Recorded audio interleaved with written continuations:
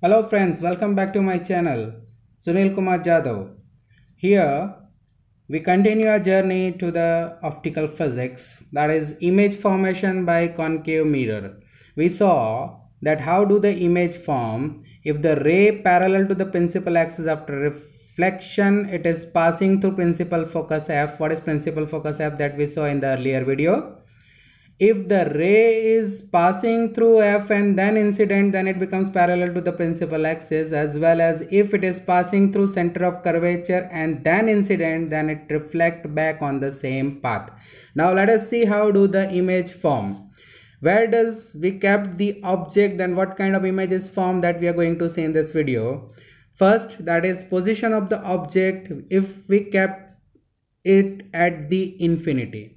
If we keep the object at infinity, we know that all the rays coming from distance object, that is from infinity, those are parallel to the principal axis. So the position of the object if we keep at infinity, then all those rays coming parallel to the principal axis after reflection, they will passes through principal focus F. That means here, as it is more slanting, it will more reflect and passes through principal focus F.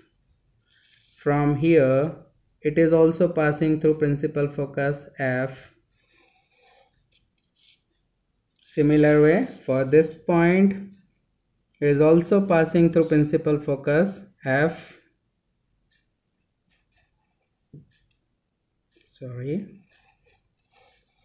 This way, as well as this ray is also parallel to the principal axis, so it is also passing through principal focus F.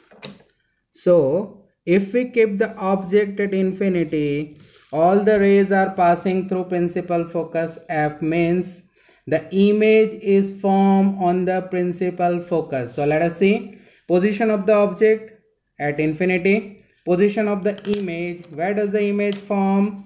Image form on the principal focus, that is also lying on principal axis. It is forming on the principal focus F. So image will be formed on F, that is on principal focus. What would be the nature? We know that if after reflection, if the rays are actually meet to each other, the image form will be real. Here you can see all the rays meet each other at point F in reality. So we can say nature will be real. So image will be real. Mostly real image is always inverted. Here we should not see that it is inverted or what, because it is a point size image. But whenever the real image is formed, real image is always inverted. So we can say the image is real and inverted. Now what would be the size? Then you can see if we take the image of the sun, you know sun is the largest source of energy and it occupies 98% space of our entire solar system, and its image will be forming like a point size. So we can say the size of the image will be highly diminished. The image will be highly diminished. So this is point number one, that if we keep the object at infinity, the image will be forming on the principal focus F. We should write it F.